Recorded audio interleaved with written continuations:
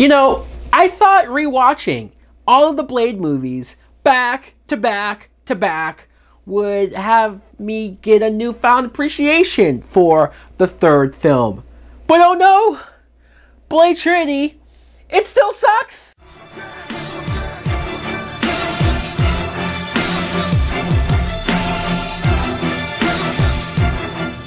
Hello, what is up everybody? My name is Mike Brown, aka ReviewKingMB, and we have reached the end of the Blade trilogy, the Blade saga, with Blade Trinity. Why couldn't we just call it Blade 3? Like, seriously, are you trying to sound cool? Trinity? This is a 2004 film that is written and directed by the same writer of the first two movies, if you can believe that, David Goyer. Fuck. And the plot this time around is you see Wesley Snipes once again as Blade, who I'm sure was happy when he saw the script for this one. He's here, and the vampires outsmart him into having the cops chase after him and having the world be aware of him and at least think he's a killer, a criminal. But the vampires are doing this to get to him because they have awoken Dracula, the original vampire named Drake. And so you have an all-out finale war with Blade and these newfound Night Stalkers, and what the fuck? I'm trying to talk about the plot, and I can't. I can't because it's so dumb. It's so half-assed. This is clearly the worst of the Blade movies, but it's so bad. The very first time I saw this, I think I thought it was okay. Just okay. But years later, when I watched it, it was like, wow, wait, what happened here?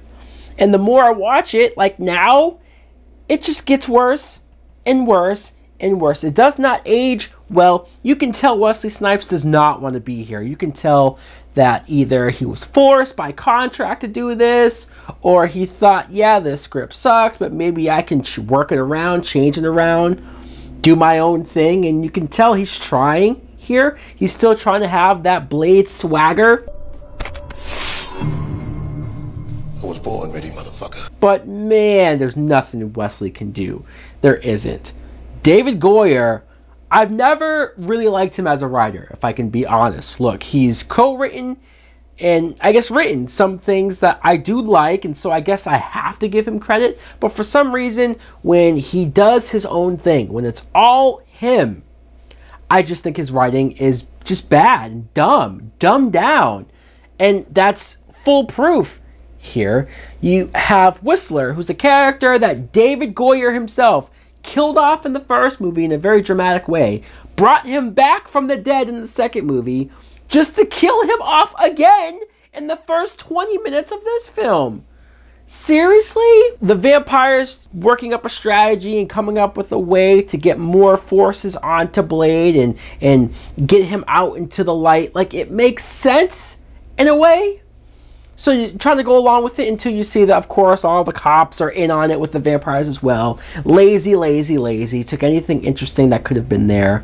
Like, the villains have this harvesting system where they have humans in this facility, this factory, where they're just draining the blood from them, and that's how they're going to sustain their bloodthirst and live while still killing everyone. And it's like, yeah, that's interesting, but you already had that in the first movie. Steven Dorff, that was his plan. So there's nothing even original in your own series. Speaking of that, Chris Christopherson, like I said, he's here for like a second, and then they introduce Jessica Biel.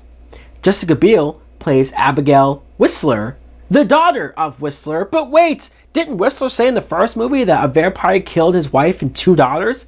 Yes, he did. But you see, he had another daughter after that he never mentioned. Not only did he not mention to us, he never mentioned it to Blade. Even Blade is like, who are you?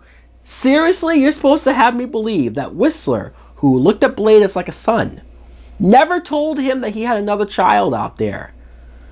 And they have the gall, David Goyer, who's just, I guess, lazy, too lazy to take Chris Christopherson and shoot a flashback scene of him and Jessica Biel where he'd had a moment with her, where maybe he explains why he's keeping her a secret in a way and off in this pocket. No, they just reused the same footage from the first movie of him talking about the vampire killing his kid, which has nothing to do with her. Because she wasn't one of the daughters, and it's just there's no connection, but they just splice in that footage because they have nothing else. There's nothing else for her character. I don't even buy Jessica Biel as a trained warrior or fighter, especially because she's wearing headphones, listening to music while she fights. It's like you would die after the first night because you can't hear. Ryan Reynolds plays a character called Hannibal King, who I only remember that name because it's a badass name. It is, Hannibal King. But Ryan Reynolds, look, I like Ryan Reynolds in general. I do. I think he's funny. I think he's talented. And his humor just works with me. So him in this movie as this comedic guy, this smart-ass guy with a big mouth, like, it's funny. There are so many lines and so many moments where he's making me laugh, but then I stop and think, but does this fit in a Blade movie? There's one scene where he's talking to Jessica Biel and he says, he hates me, right? Talking about Blade. And it's like, is that Hannibal King talking, or is that just an offshoot scene of Ryan Reynolds actually talking? What the fuck? It's these new characters called the Night Stalkers. How dumb is that? Because it was supposed to be a spin-off that they were going to offshoot later on, where Blade just wanted us to be more about him, because it should. It's his last third finality movie. Yeah, does that make sense? Anyone? But let's look at the villains. Parker Posey, who, honestly, every time I see her in a movie, she annoys me. She does. I'm sure maybe the actress is nice in real life, but every time I see her in the film, I just want to smack her. And she's a woman, I would never do that, and she plays a villain here, so I guess it works, but I've never really cared for her in films. Triple H!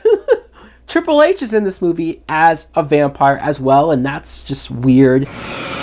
But the main villain, this group of vampires dug up the coffin, the tomb of Dracula, played by Dominic Purcell, who's an actor that I've now gotten to know from other things like The Flash or Legends of Tomorrow, or he was in Prison Break. Like, I like the actor, I do, but back here, it just was not, it didn't work. The casting didn't work. What they were trying to go for did not work. You have this guy that I don't buy as Dracula, the original vampire. I know they try to update it and try to make it cool and hip, but no. It just comes off looking lame and dumb. You have the scene of him running away from Blade.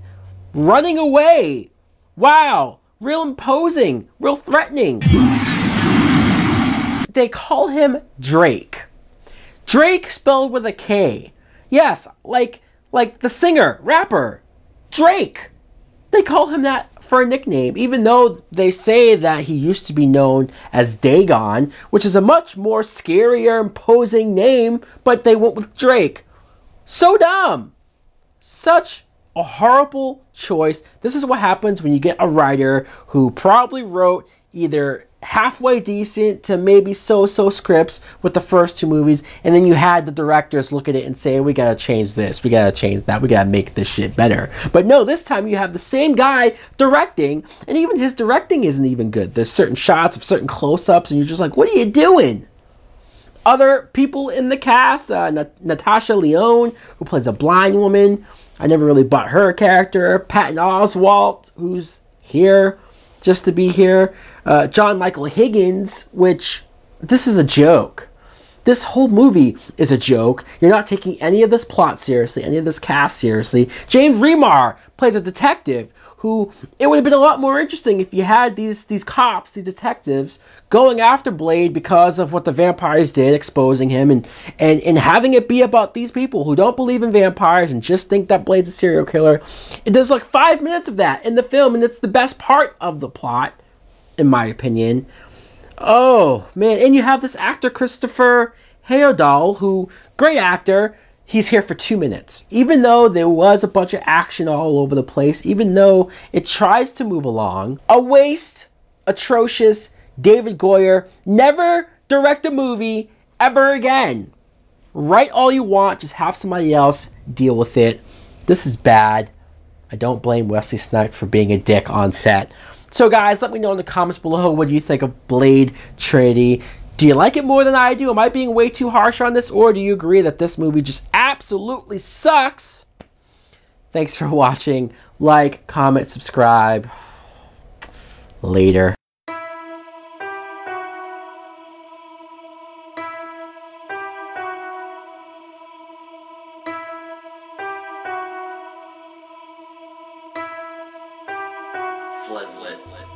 Got a golden mind, can't stop till I reach that the gold is mine. No feet up, seat back, music, I breathe that, sleep that, eat that, ease back is pretty close, leading the pack. Consider it's like snacks, a little to hold you over light work to me, but opponents under a bullet.